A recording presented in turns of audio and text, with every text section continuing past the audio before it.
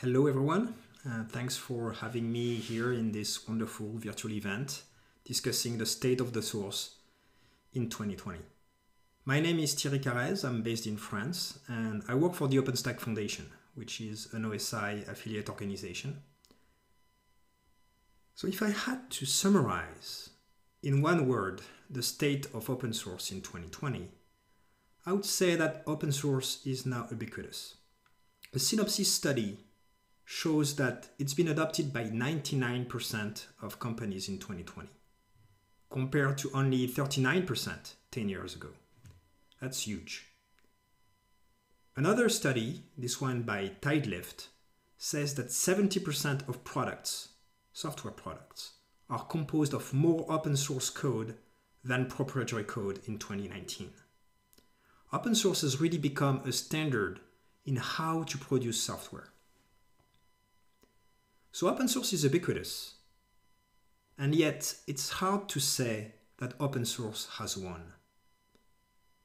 While open source is a critical part of most products and services in 2020, most products and services are still proprietary. We also see a lot of code released as open source, but where contribution is limited to a single company, which prevents you from scratching your own itch. We see a lot of open source being provided as a service, but where the code used to provide it as a service is proprietary, which prevents you from understanding it or duplicating it. We see open source as the default way of producing software, but in a lot of cases, it just becomes yet another abandoned personal fork on GitHub, with no hope of ever forming a vibrant community. And finally, we still see a key gap between producers of the software and consumers of the software, resulting in a lot of users but not so many contributors. That creates tension for maintaining projects. And what about those attacks against the OSI? The open source definition is outdated, they say. It prevents successful businesses to be formed on open source, they say. Something has really gone wrong. Along the way, in the last 10 years, we lost something. It's really time to go back to the basics. Like, what is open source? Open source is not a business model. At the root, open source is just a definition maintained by the Open Source Initiative. It defines essential freedoms and rights that software licenses must allow in order for the licensed software to be called open source. Those essential freedoms and rights derive from the Free Software for Freedoms, with extra emphasis added on user rights to encourage ubiquitous usage. And historically, those freedoms and rights associated with free and open source software have led to a number of benefits. There is availability, the fact that there is no barrier, monetary or contractual or otherwise, to trying out the software with all of its functionality. The fact that you can simply evaluate the software for future use, experiment with it, or just have fun with it. The fact that there is no friction in transitioning from that experimentation to production. There is sustainability. Source code being available for anyone to modify means that you're not relying on a single vendor for long-term maintenance, and you're not locked in. There is a fluid job market where it's easier to identify and attract talent. Enterprises can easily identify potential recruits based on the open record of their contributions to the technology that they are interested in. And conversely, candidates can easily identify with the open source technologies an organization is using. They can join a company with certainty that they will be able to capitalize on the software experience that they will grow there. There is transparency, where access to the source code means being technically able to look under the hood and understand by yourself how the software works or why it behaves the way it does. And one step beyond that, there is self-service, with the ability to take and modify the source code, meaning you have the possibility to find and fix issues by yourself without even depending on a vendor. And finally, there is influenceability. With open source, you have the possibility to engage in the community developing the software and to influence its direction by contributing directly to it. Organizations that engage in the open development communities are more efficient. They can anticipate changes.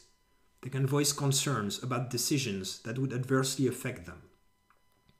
They can make sure the software adapts to their future needs by growing the features that they will need tomorrow.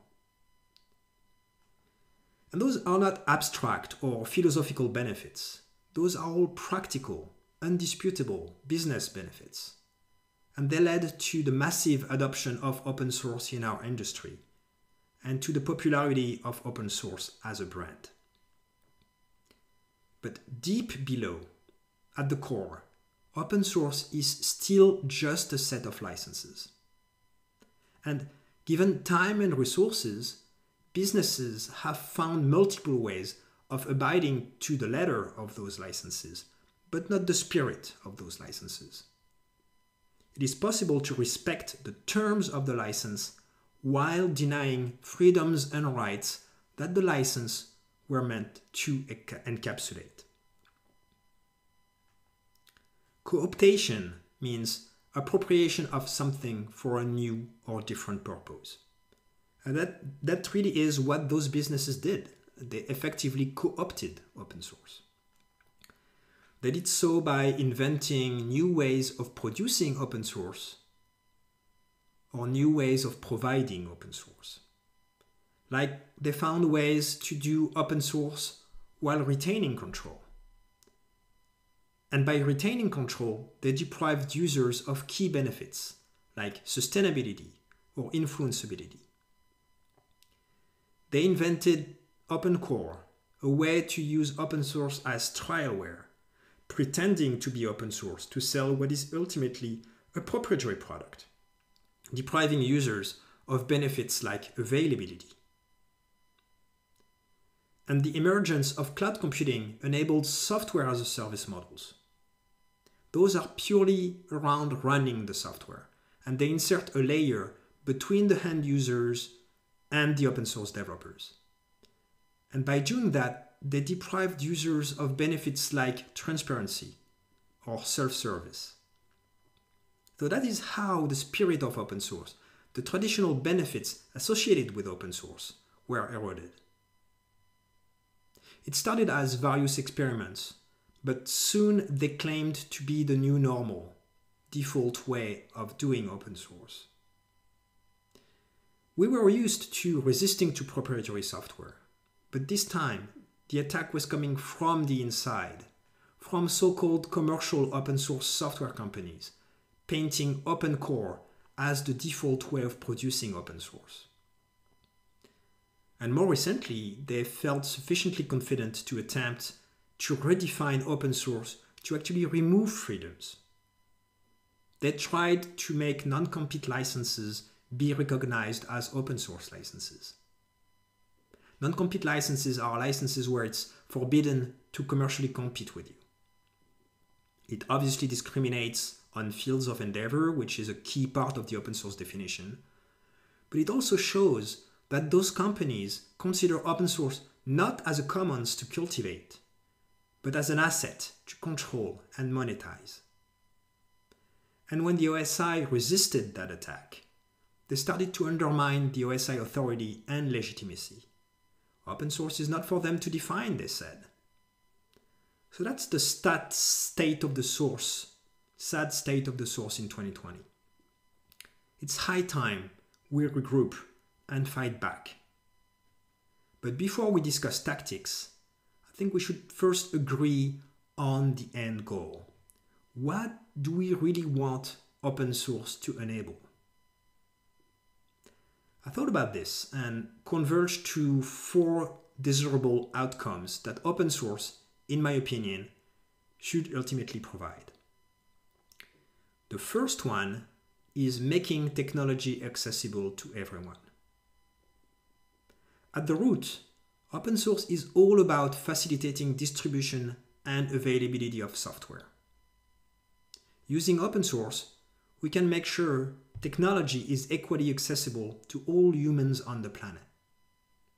We can make sure every company in the world is given the means to technically compete with the giants. We can avoid monopolies and monocultures for greater resilience. The second goal is enabling permissionless innovation. Open source removes barriers to remixing and improving technology, maximizing innovation. This innovation can happen without asking for permission from the incumbents. The third goal is reducing duplication of effort. Too much energy on this planet is wasted reinventing the wheel in every tribe. This is no longer sustainable. Open source allows everyone to openly collaborate to build common solutions, avoiding duplication of the same effort everywhere. And the final goal is cultivating consumers, producers. Free software is born in the hackers community, from the need to fix a printer, as the story goes.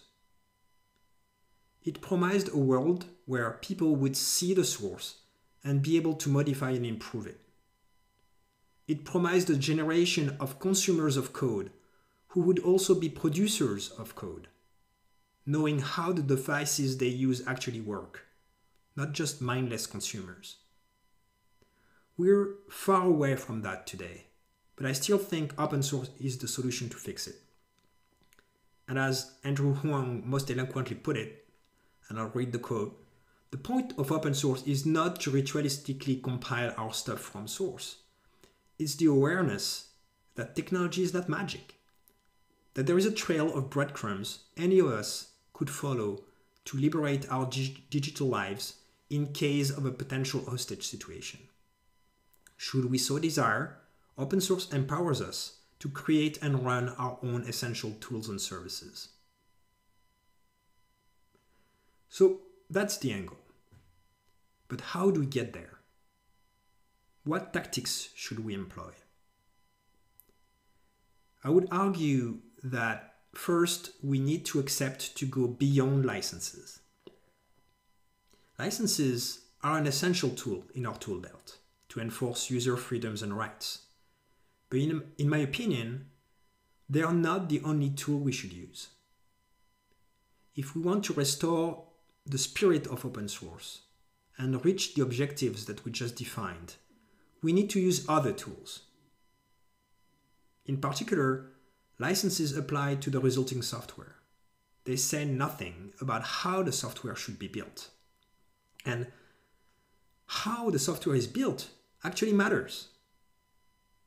Co-optation of open source with control was made possible because we say nothing about the how. And we all know how to openly collaborate to produce open source that preserves all the benefits I mentioned earlier. Open collaboration on a level playing field, welcoming everyone, with vendor-neutral governance, guarantees everyone can join and participate. That the software is free from vendor lock-in. That everyone has the ability to influence the direction of the software. So I'd advocate for the need to clearly distinguish healthy and sustainable collaboration patterns like open collaboration from toxic patterns like single vendor open source or open core development. We should agree on a clear taxonomy of those patterns and speak with a common voice. What about open source foundations? Well, they usually provide a trademark asset log, which helps at making development more neutral. But beyond that, they're all different. It's not as simple as all C3 charities are good and all C6 trade associations are bad. You have to look at the details. For example, with trade associations, you'll see that in a lot of cases, the open source projects are not governed by the foundation they're housed under. They have their own independent governance body, distinct from the trade association paying members. You will see that some foundations care about the how and codified it so that only truly open collaborations are accepted. Like Apache Software Foundation has the Apache Way, or the OpenStack Foundation has the 4 opens. And once we're ready to speak with a common voice, we'll need to go educate again. We were good at promoting open versus closed, free software against proprietary. But as open source became ubiquitous, we stopped educating people, and we opened our side to internal attacks. So we need to speak again about the spirit of open source, speak again about our end goals, and denounce cooptation that drives us away from those end goals.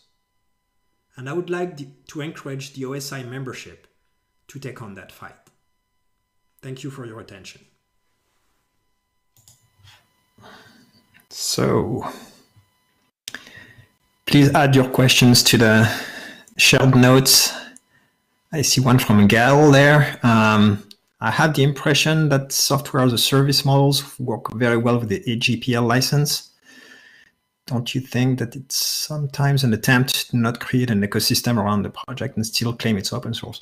Yes, obviously, I mean, there's a very good blog article from Bradley at the Software Conservancy on the state of copyleft licenses and how they've been, in some cases, and GPL in particular, used in nefarious ways and not their initial goals. And yes, the problem is AGPL, if you start adding, especially contributor license agreements to it, is a way to build a non-compete license. And if you are the only one being able to contribute to a project, and at the same time you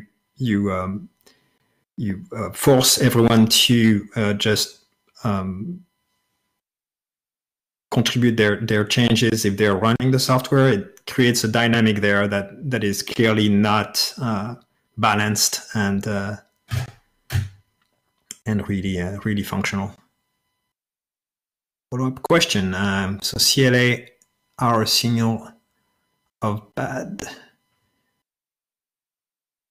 Well, CLAs, there is CLAs and CLAs. So usually you have CLAs attached to the Apache license that are not necessarily about copyright assignment or giving up control over your contribution.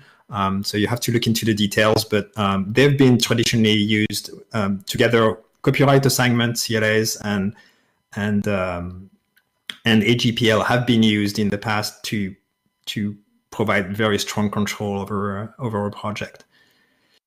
Question from Peter: any thoughts for someone trying to set up a non-profit project for software for public benefit? Listening to speakers today, I have a combination of idealism and despair. Yes, I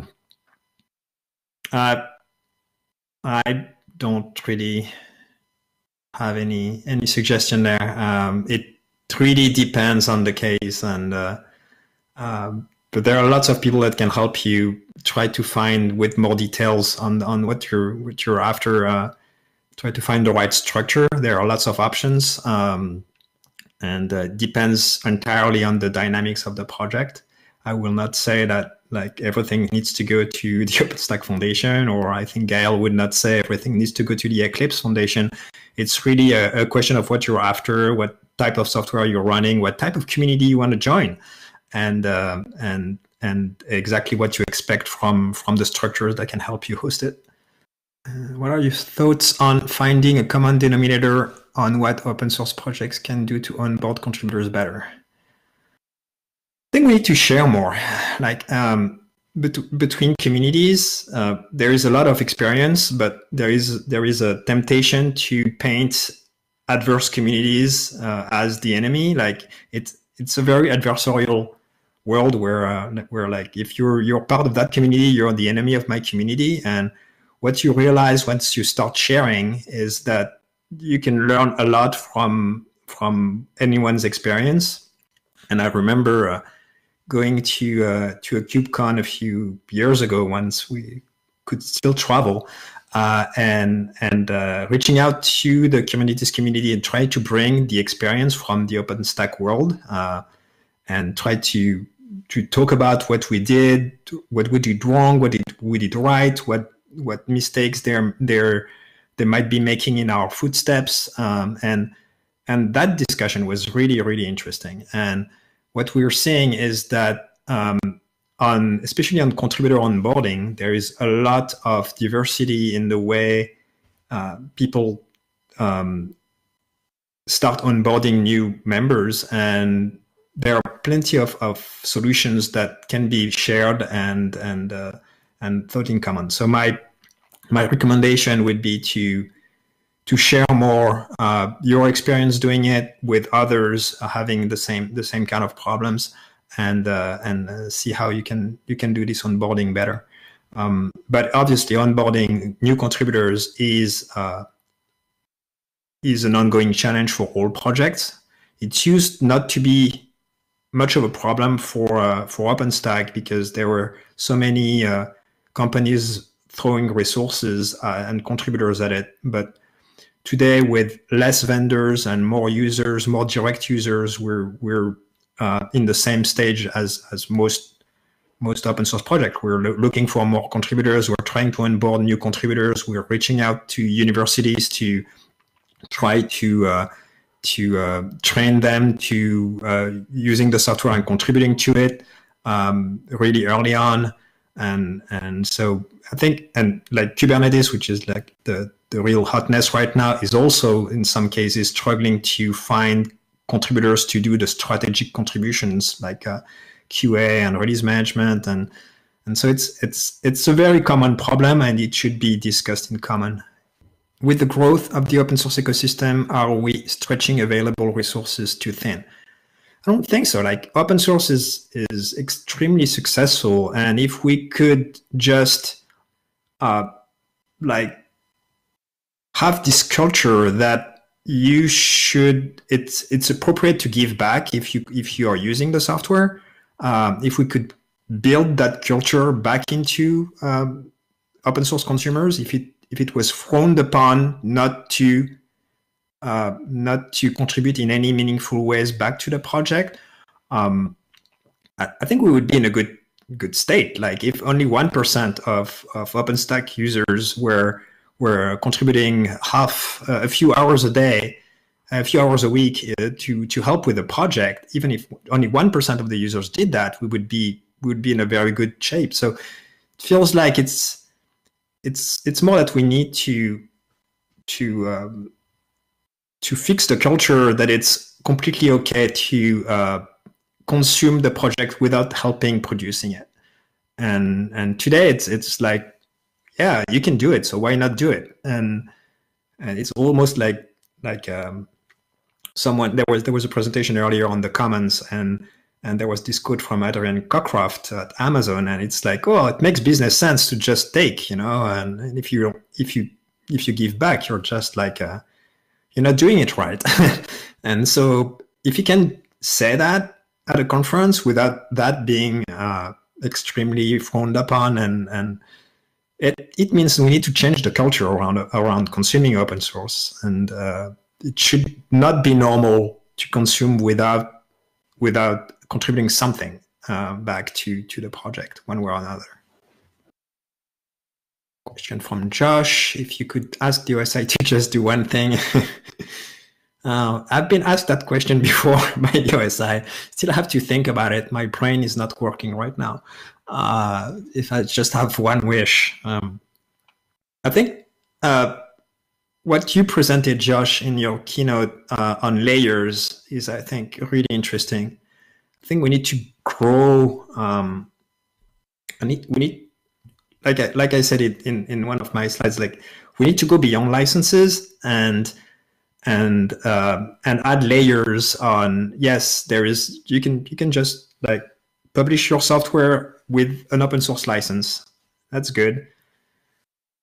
Making it openly developed, that's better, and making it openly governed, that's even better. And be extremely clear that those are layers as important as the open source definition that we use for the licenses. I think that will really help in spreading the word on the right way of doing it, because it's way too easy for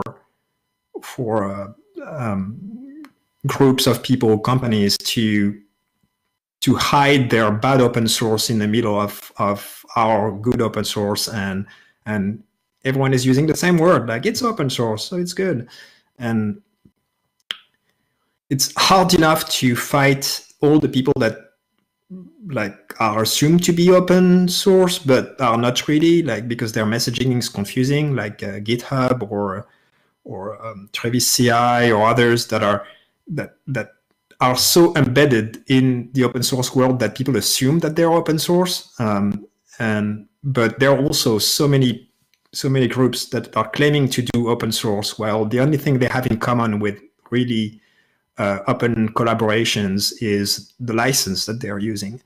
And now we have sometimes more in common with proprietary software than with some of the open source software, depending on how that software is actually developed. So there's proprietary software that is more openly developed than some open source software, and that worries me.